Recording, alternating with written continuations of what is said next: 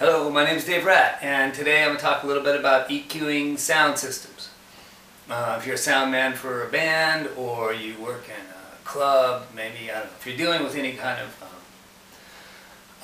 live reinforcement equipment, I'm sure you run into, where do you EQ, what do you EQ, and where do you EQ it? I have a pretty straightforward approach to this, and the theory is that the channel EQs are dedicated to fixing, repairing, equalizing the combination of the microphone and the instrument, or the microphone and the vocal. So if my voice sounds too boomy through this mic,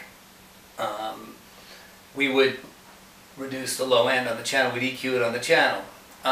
If I go to a different mic and I sound too thin, maybe we would EQ that on the channel. So the combination of my voice and the microphone would be, or the instrument and the microphone would be repaired by EQing the channel. The speaker itself, the speakers that are in a box, and the enclosure and the way that the speakers interact with each other, that is typically EQ'd by the system processor. It's generally now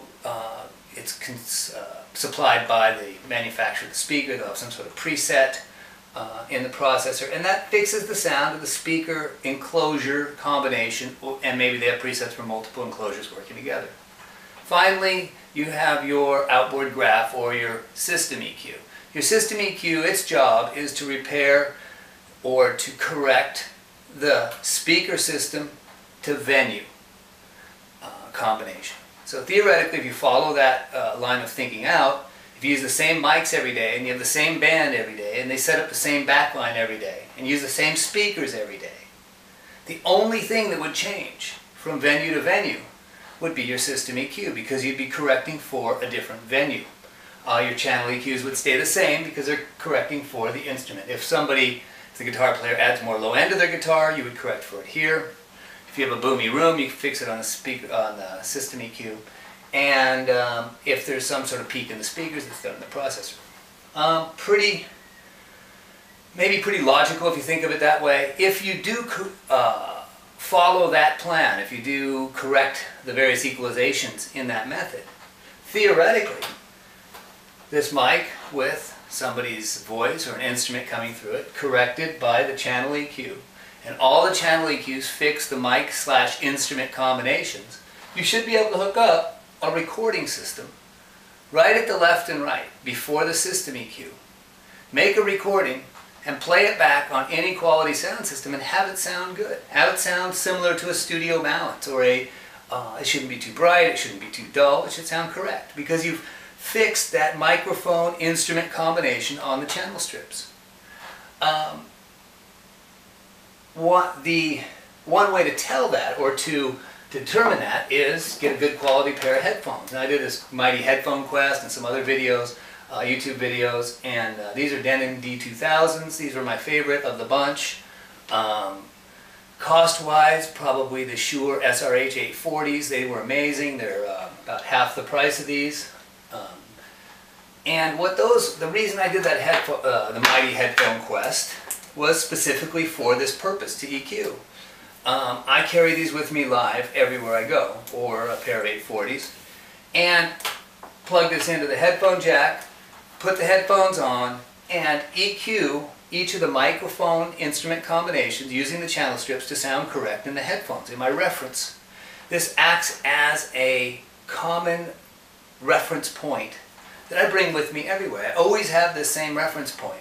And if I always make those instruments sound the same, regardless, or if there is a change, a different mic, a different guitar amp, if I make them sound correct here, and I plug this in and listen to CDs that I'm familiar with, and they sound correct, then my board tapes recorded off the left-right bus before the system EQ will sound correct.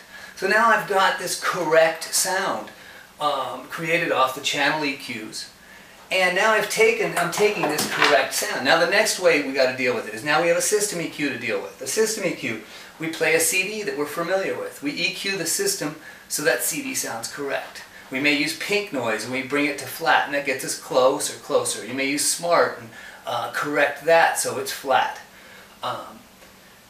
So now you've got some sort of way of getting your system EQ so that correct music, correctly recorded CDs sound proper through it, and you're EQing your microphone instrument combinations to sound correct.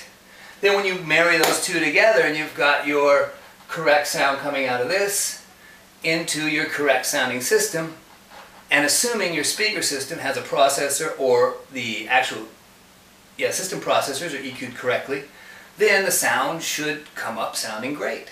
And then when you move to another room, you change your system EQ to correct for the room variations.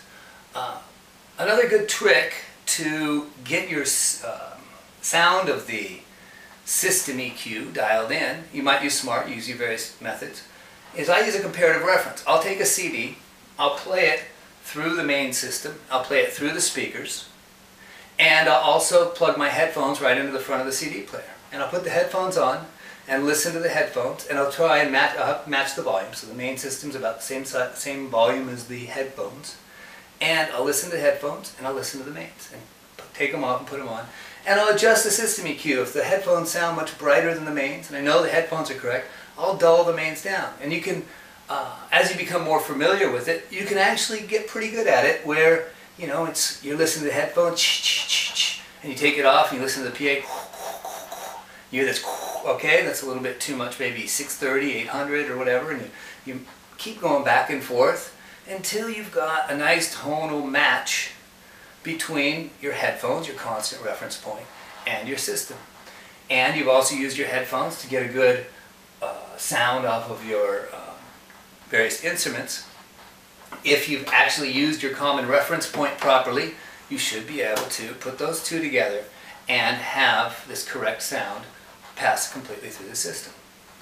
I found that this method is so effective for me that when I work in a recording truck, let's say I'm doing a live TV show, I can actually use my same EQ settings that I use for my live show on the recording truck console and get very close to the sounds that I'm looking for.